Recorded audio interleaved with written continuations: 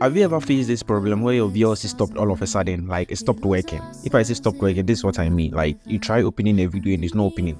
Even you try closing the video from there, but it's not closing because there's a pop-up or something.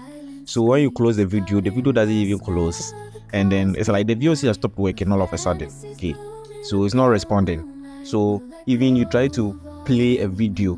So I'm going to try playing my video over here. I try play the video and the video even doesn't load. It doesn't load. So I try play another video and so let me play with VLC there, you see, and still the video doesn't load. So the VLC has stopped working, right? And most times what I would do is I would restart my laptop, but then I realized that no, I don't have to restart, and I found the solution to this problem. So let's go into the video.